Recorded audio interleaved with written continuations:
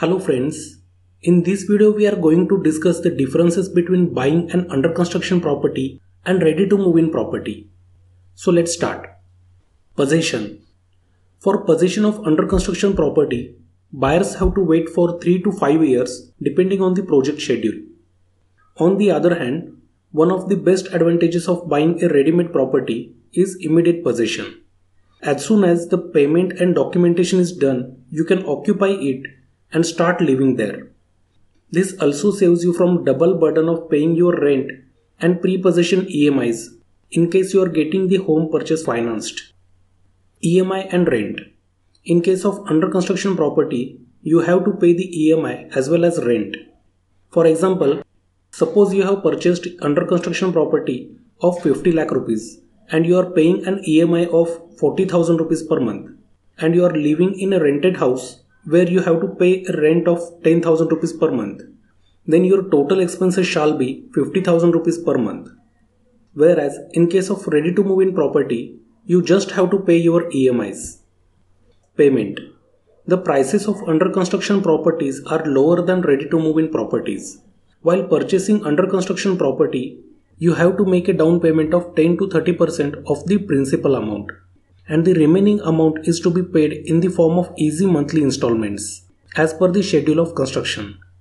In case of under construction property, usually there are several payment plans for buyer such as construction linked plan, down payment plan, 30/70 plan, 20/80 scheme, and many more. You may choose according to your personal convenience. Here you get a time span of 2 to 3 years for making a total payment. Whereas the prices of ready to move in property are more and there is no flexibility in payment. You will have to make a total payment in 2 to 3 months time. Generally, the payment needs to be done in one go, which includes down payment, registration charges, stamp duty, etc. and rest amount has to be paid in the EMIs. The cost of ready-made property is generally 20 to 30% higher as compared to under construction property. Returns on investment. In case of under construction property, during the construction stage, the prices increase at faster rate as the construction progresses.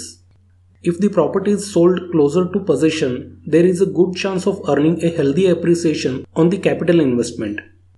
It is mostly seen that new constructions are done mostly in developing peripheral zones. In order to have the benefits of price appreciation or increase in the price, you should do a basic study about the proposed and ongoing development in the surrounding neighborhood and their status before finally buying a property. Let us take an example.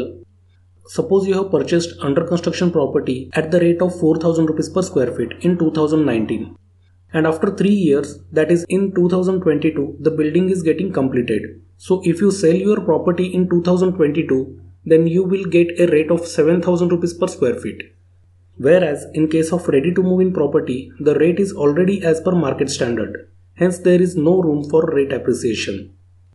It means if you are purchasing ready to move in property in 2019, then the rate is already at 6,000 rupees per square feet. And in next 3 years, if you sell the property in 2022, then the rate shall go up to 7,000 rupees per square feet. So if you invest in under construction property, then you will get more returns as compared to ready to move in property. Risk. There is high risk involved when it comes to investing in an under construction project. There have been cases when the builder has failed to deliver on time, and in severe cases failed to deliver at all due to various reasons such as funding crunch, rise in the cost of construction materials, land disputes, new regulatory policies, incomplete permissions from authorities, builders filing for bankruptcy, etc. It is thus imperative to do a detailed background check of the builder before investing in an under construction project. Whereas ready to move in property involves low risk. Ready to move in property don't have the hassles of delays or issues during construction as the end product is ready and the home buyer just have to take possession after completing required payment and documentation. Various choices. An under construction property offers its buyers a variety of options to choose from on the basis of unit size, floor rise, direction of apartment, etc. In case of ready to move in property, you will have limited number of choices. When you have decided to move into a house where you have furniture and fixtures ready, This may save your time for buying a new furniture, but if you already have your own set of furniture, in that case it can be problematic. Buyers also need to decide quickly if there is hurry in part of the seller. Modification.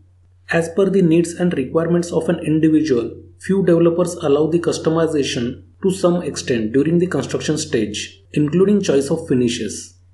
If you want to modify your kitchen, tiles in the rooms, toilet, you can tell the builder before the construction of your flat starts.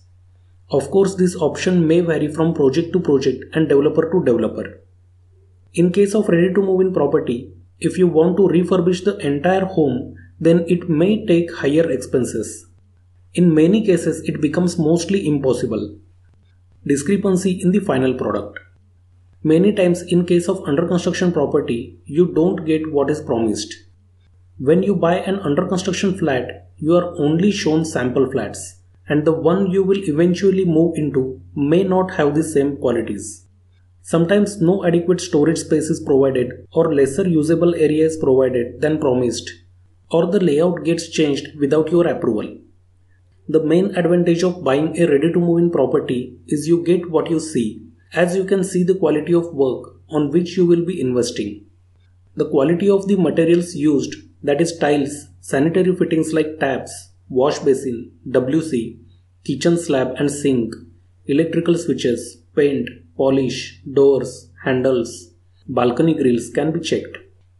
As your housing unit is ready and there are people living there already, you can get feedback about the area, maintenance, locality, shopping and utility centers.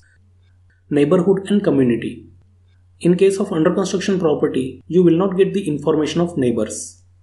Whereas in case of ready-to-move-in property, the buyer can check the neighbors and the infrastructure in the vicinity of the house before buying the property. Maintenance charges. In case of under construction property, there is no clarity on maintenance charges.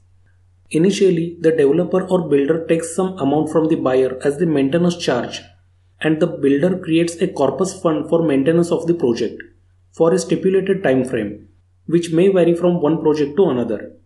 After the possession of the property, a society is formed in order to take care of the maintenance, which decides the actual maintenance charges that a property owner or buyer has to pay to them. Hence, there is no clarity on maintenance charges till one finally occupies the flat or the society is formed. On the other hand, in case of ready-to-move-in property, there is full clarity on maintenance charges. Tax benefits. In case of under construction property, the tax benefits will start only after possession. If you are buying the under construction property as your first house, and if there is delay in getting the possession due to any reason, you should be ready to pay the EMIs without getting tax redemption along with the rent, which can be quite frustrating and hectic on your wallet. During the construction period, whatever interest is deducted that can be claimed after possession for next 5 consecutive years under Section 24. In case of ready-to-move-in property, as per the Income Tax Act, a borrower can claim deduction under Section 80C against principal repayment of a home loan, which has an overall limit of 1.5 lakh rupees and up to 2 lakh rupees for payment of interest under Section 24B for a self-acquired house. GST implication. In case of under construction property, the payment of GST is an additional financial liability for you. Since April 2019, affordable homes priced under 45 lakh rupees attract 1% GST, and above 45 lakh rupees 5% GST shall be applicable on total cost of property. Earlier it was 8% and 12% respectively. Stamp duty and registration charges will have to be paid separately, resulting in heavy expenditure on taxes. Whereas, in case of ready-to-move-in properties, which have been issued the completion certificate, are left out of the ambit of the GST. Means a buyer will not have to pay any GST while purchasing ready-to-move-in property. Inclusion and exclusion from RERA. From 1st May 2017, it has become mandatory for any property with occupancy certificate to be registered under the respective states of RERA, Real Estate Regulation and Development Act. If any buyer wants to know whether the property falls under the RERA or not, they can get the information from the RERA website of respective state. Ready-to-move apartments with occupancy certificates are kept out of the purview of the RERA Age of property. Under construction property is a brand new home. The location of the under construction apartment comes with the latest infrastructure and scope of modernization. Whereas any location which has a ready to move apartments would be at least 5 to 10 years old. Hence, if it has not been maintained properly, it might start looking old. Also, the chances of upliftment and modernization of surrounding area is not possible. Quality of security guards and maintenance staff. In case of under construction property, you cannot get an idea about the quality of security guards and maintenance staff, as you will be getting the possession after 3 to 5 years. Whereas, in case of ready to move in property, quality of security guards and maintenance staff can be assessed. Effect of RERA. Before implementation of RERA, developers used to give a deadline of 3 years for under construction projects.